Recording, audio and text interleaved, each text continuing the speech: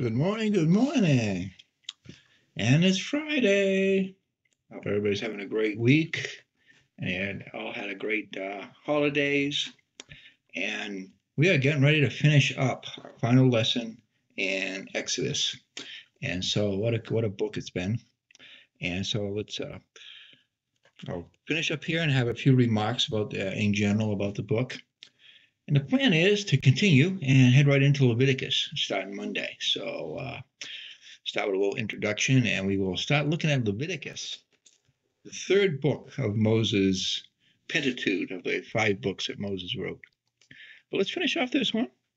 And that the tabernacle is finished, and the Shekinah glory arrives. For the first time, God is going to be with his people again, like he was in the Garden of Eden, sort of, except that they're in their sinful state, so there's a lot of rules attached to it. And a lot of that we'll get into in Leviticus, about all the different festivals and all the different practices. It'll be fun. I think it really shows the personality of God as we go through these beginning books. It helps us to set a base for our understanding of the Lord. So I will pray. Dear Heavenly Father, just want to praise you, Father, and thank you so much for all that you give us, Lord, all the help you give us in so many ways, our housing and our food and our comfort and knowledge, and we can all apply it to you. It's because of you, Lord, that we receive all these benefits. We give you praise and thanks for all you do. In Jesus' name I pray. Amen. Okay, so starting off here in verse 20 of chapter 40. And we get the verses up here. And we will start with a picture of the tabernacle. And we'll probably head in.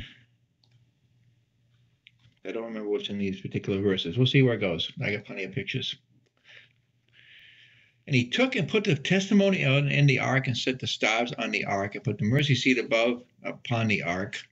Okay, so now I know where it's going. Let me change the picture. I wrote this a couple of days ago, so I was trying to think where we're at.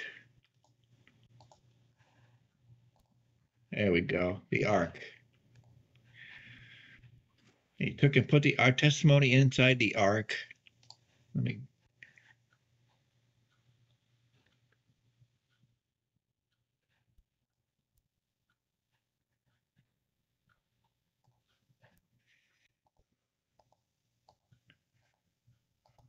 That was the testimony. We're putting the testimony inside the ark, set the stays on the ark, and put on the mercy seat above upon the ark. There's the testimony inside the ark. And then we got the ark itself. Verse 21. He brought the ark into the tabernacle and set up the veil of the covering and covering the ark of the testimony as the Lord commanded Moses. And he put the table in the tent of the congregation upon the side of the tabernacle northward without the veil. I'll run through these pictures afterwards. And he set the bread in order upon it before the Lord as the Lord had commanded Moses. So again, he's setting up the tabernacle here. And he put the candlestick in the tent of the congregation over against the table on the side of the tabernacle southward. And he lit the lamps before the Lord as the Lord commanded Moses. And he put the golden altar in the tent of the congregation before the veil. And he burnt sweet incense thereon as the Lord commanded Moses. And he set up the hanging at the door of the tabernacle. And he put the altar of burnt offering by the door of the tabernacle of the tent of congregation and offered upon it the burnt offering and the meat offering as the Lord commanded Moses. And he set the laver between the tent of the congregation and the altar and put water therein to wash withal. And Moses and Aaron and his son washed their hands and their feet therein. When they went into the tent of the congregation and when they came near unto the altar, they washed as the Lord commanded Moses. And he reared up the court round about the tabernacle and the altar and set up the hanging of the court gate. So Moses finished the work. So I will bring up a different picture for a minute here. And we will go through what that just basically said.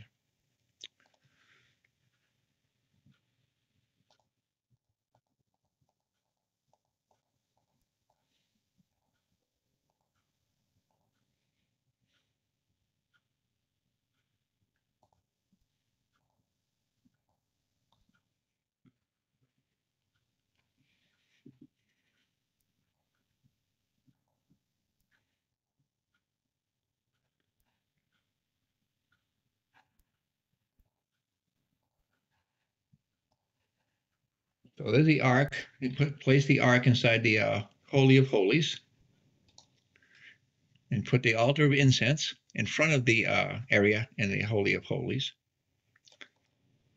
And put up the showbread and with the table of the showbread. And then he lit the candles of the menorah. So you see that room, and you can see this area back here is the behind this curtain is where the Ark of the Covenant and the mercy seat are.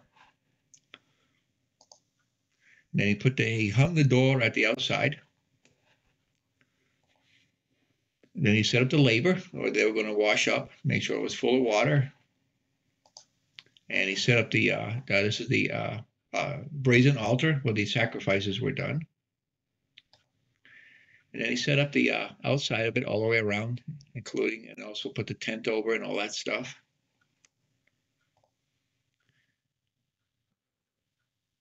He set the gate. This is the gate where you get in with the linen embroidered with beautiful tapestry. And that's the entryway, only one way in. And so there's complete tabernacle setup.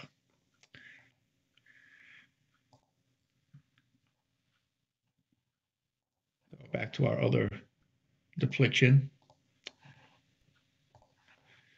The next thing that's going to be happening is the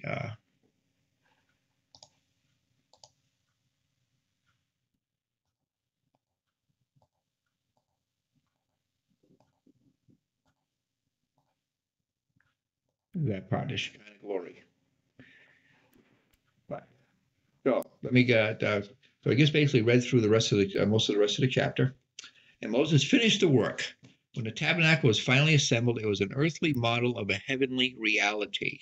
Since Moses was instructed to build and arrange everything according to a pattern, it isn't surprising that we see elements of this tabernacle arrangement in the Bible's description of heaven.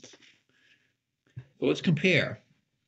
So here we got the Ark of the Covenant, which represents the throne of God.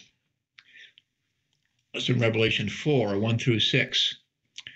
As I looked, now this is John up in heaven, seeing the actual where God is sitting in a vision. As I looked and beheld, a door was open in heaven. The first voice which I heard was as it were of a trumpet talking with me, which said, "Come up hither, and I will show you these things which be hereafter."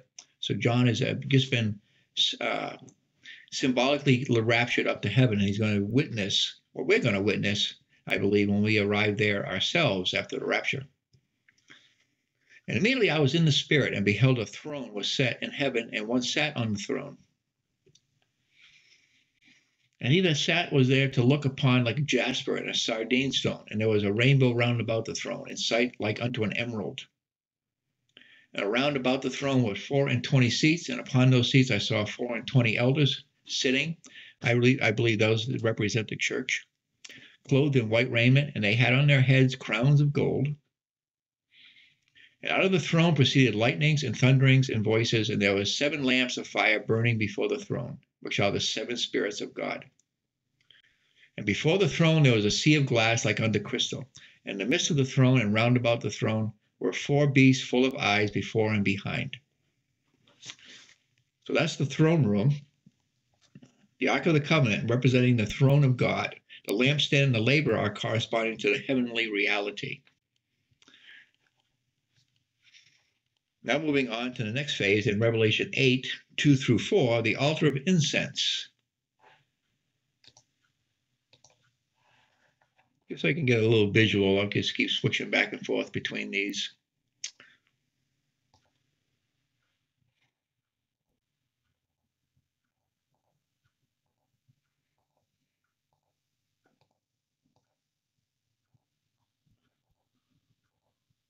altar of incense. We already mentioned the lampstand and the laver, which you just saw passing by there. The altar of incense, we see this in heaven also in Revelation 8:2-4. And I saw the 7 angels which stood before God, and to them were given 7 trumpets. And another angel came and stood at the altar, having a golden censer. And there was given unto him much incense, that he should offer it with the prayers of all the saints upon the golden altar, which was before the throne. So you can see here the golden altar, and the throne is right behind this curtain. Verse 4, and the smoke of the incense which came up with the prayers of the saints ascended up before God out of the angel's hand. So I believe that the actual altar of incense is sitting in front of God right now. And the next phase is the tabernacle structure itself. We'll just put this picture up. And that's in Isaiah 6:1-7. In the year that King Uzziah died, I saw also the Lord sitting upon a throne high and lifted up, and his train filled the temple. Above it stood the seraphims. Each one has 6 wings. With twain he covered his face, and with twain he covered his feet. With twain he did fly. And one created unto another and said, Holy, holy, holy is the Lord of hosts, and who earth is full of his glory. And the post of the door moved at the voice of him that cried, and the house was filled with smoke. And said I, woe is me, for I am undone, because I am a man of unclean lips, and I dwell in the midst of the people of unclean lips, for mine eyes have seen the King, the Lord of hosts. Then flew one of the seraphims unto me, having a live coal in his hand, which he had taken with the tongs from off the altar. And he laid it upon my mouth and said, Lo, this hath touched thy lips, and thine iniquity is taken away, and thy sin is purged. So again, symbolically talking about the fact that because of the sacrifice of Jesus Christ on the altar of sacrifice and the washing of the word,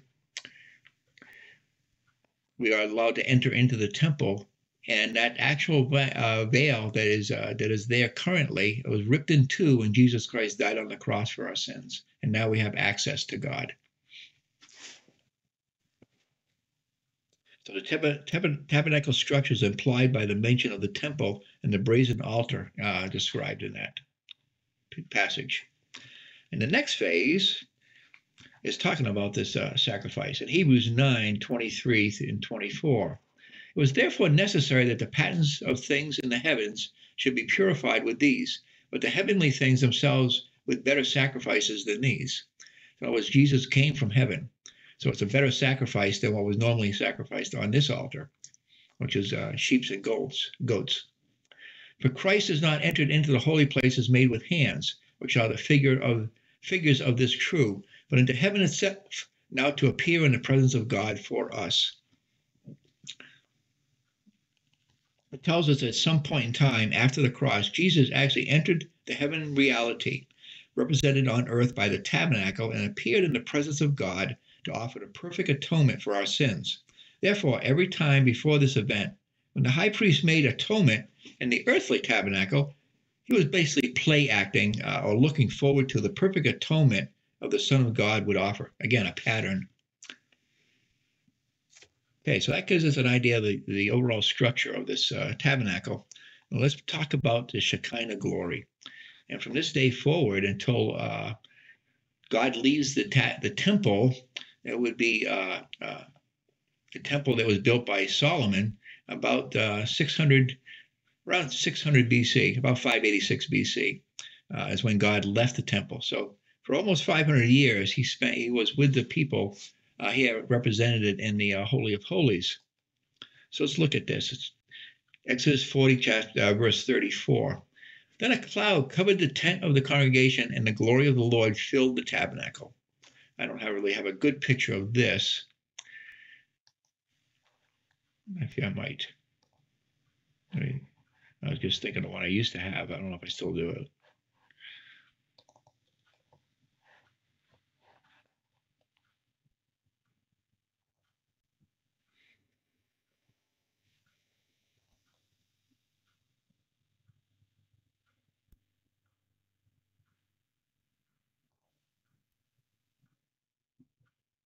Maybe not.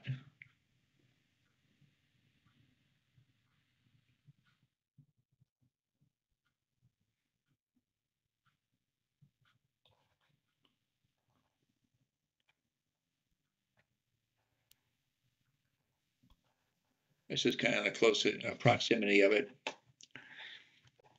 We'll keep that one for now.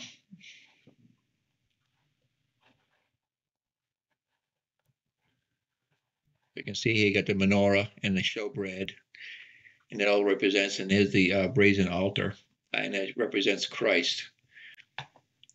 And they're talking about the law, that no one could keep the law, and it was only by the sacrifice of Christ that showed us that why we needed a savior. After that picture is basically depicting. So what the Shekinah, so talking about glory in Ephesians 2:22, in whom ye also are builded together for a habitation of God through the Spirit. So what the Shekinah glory was to the tabernacle in this temple, that the Spirit is to the holy temple, the church, and to the temple which is in the believer's body. So we are the temple of the Holy Spirit now. 1 Corinthians 6:19. What? Know ye not that your body is the temple of the Holy Ghost, which is in you, which you have of God, and you are not your own. You are paid with a price, is what that is basically talking about. As a price was the sacrifice of Jesus Christ on the throne. Okay, Exodus 40:35. And Moses was not able to enter into the tent of the congregation because the cloud abode therein, and the glory of the Lord filled the tabernacle. So while God was in there, though, they couldn't even go in there because his glory is so great that we can't be in the same presence. This is spoken of in Leviticus 16:2. And the Lord said unto Moses, speak unto Aaron thy brother, and he come not at all times into the holy place within the veil, before the mercy seat, which is upon the ark, that he die not. For I will appear in the cloud upon the mercy seat. Also 1 Kings 8:11. So that the priest could not stand to minister because of the cloud, for the glory of the Lord had filled the house of the Lord. 2 Chronicles 5:14. So that the priest could not stand to minister by reason of the cloud, for the glory of the Lord had filled the house of God. Did I read that twice in a row? No. Same thing in almost the same exact thing in Kings and Chronicles. Also in 2 Chronicles 7:2. And the priest could not enter into the house of the Lord because the glory of the Lord had filled the Lord's house. Almost identical. Isaiah 6:4. And the post of the door moved at the voice of him that cried, and the house was filled with his smoke. And Revelation 15:8. And the temple was filled with the smoke from the glory of the God and from his power, and no man was able to enter into the temple till the 7 plagues of the 7 angels were fulfilled. We will witness that part while we're in heaven. I'm also looking forward to getting to the next phase of God's plan, whatever it may be. Okay, finishing up here, verses 36 through 38. When the cloud was taken up from over the tabernacle, the children of Israel went onward in all their journeys. But if the cloud were not taken up, then they journeyed not till the day that it was taken up. So basically, that would, when God would lift himself up from out of the tabernacle, that told the Jews it's time to go. For the cloud of the Lord was upon the tabernacle by day, and the fire was on it by night, in the sight of all the house of Israel throughout all their journeys. This is a beautiful picture, beautiful evidence that God did answer Moses' prayer.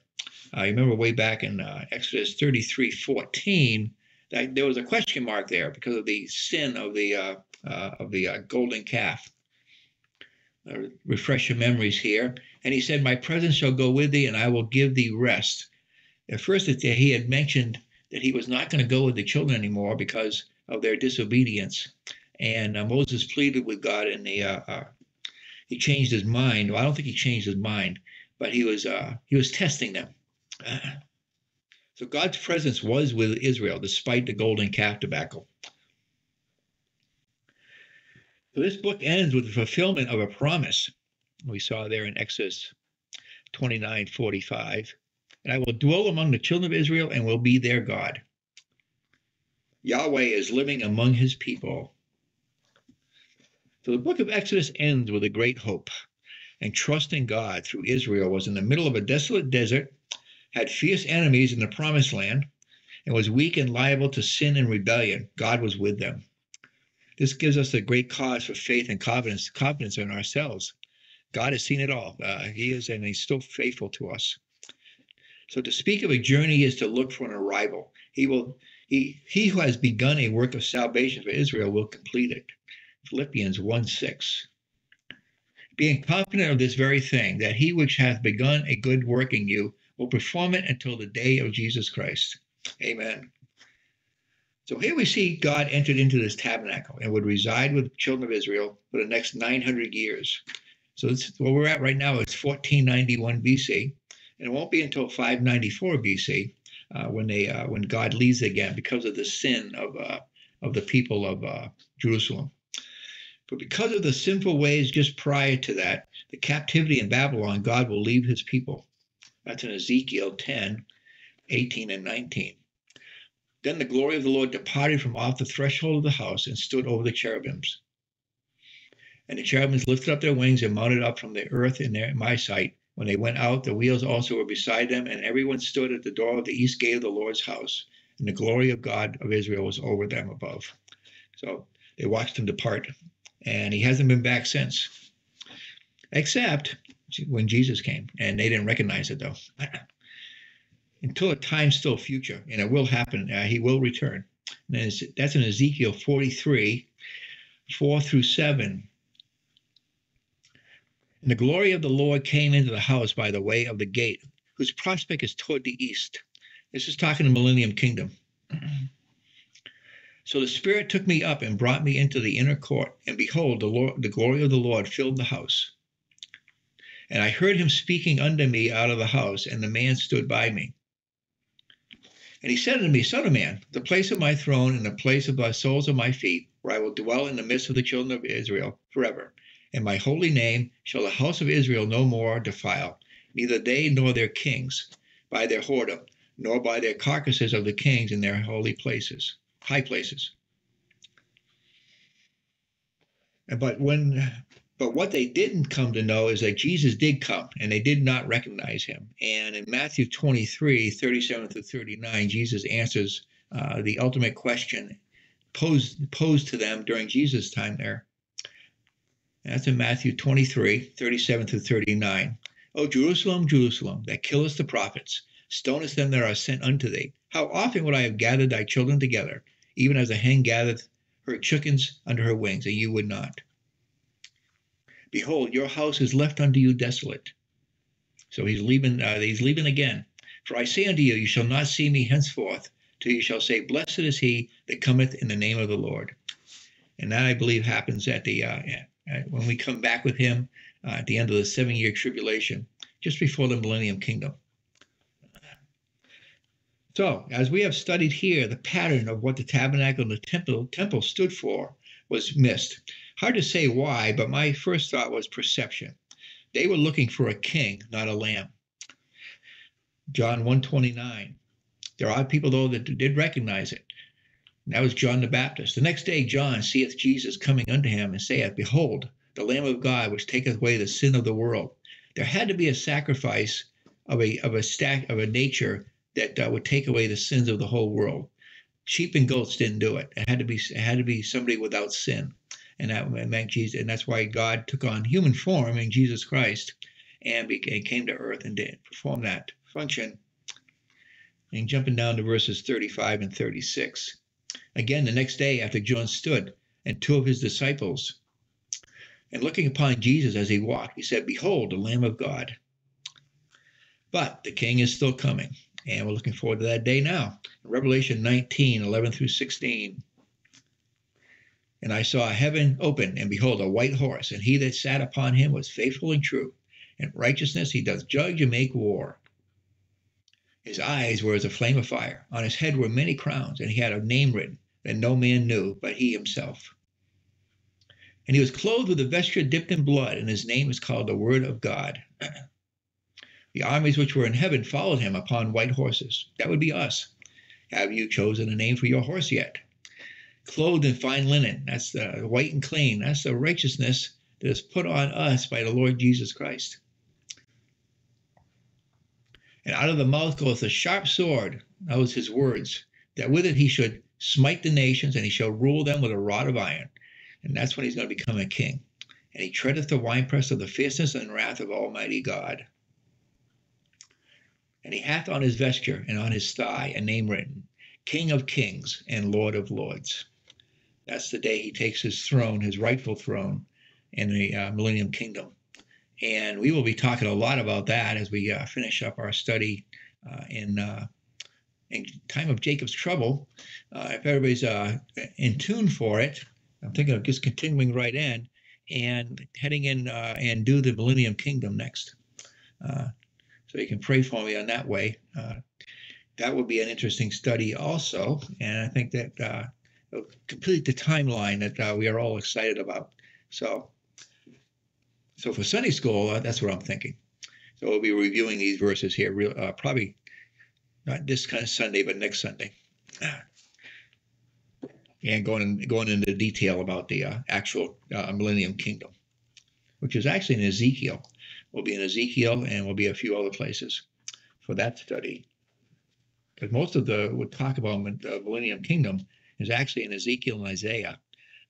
It's not just a little bit in Revelation, really. So let's pray. Oh, thank you, Lord. Thank you so much for all you've done, Lord. Thank you for this study in Exodus, and I hope I did it in honoring to you, Lord. I hope that I was truthful and honest in my approach, and that you continue to help me to study and to understand your word in a way that's honoring to you. And I want to give you praise and thanks in all you do. In Jesus' precious name I pray. Amen. Okay, so guys, have a great weekend, and I will talk to you either Sunday. I'll see you Sunday, or I will talk to you again Monday morning. So we'll look into Leviticus if you want to read ahead. I'm not sure. I haven't decided. I'll start working on it probably today and Saturday. So have a great weekend.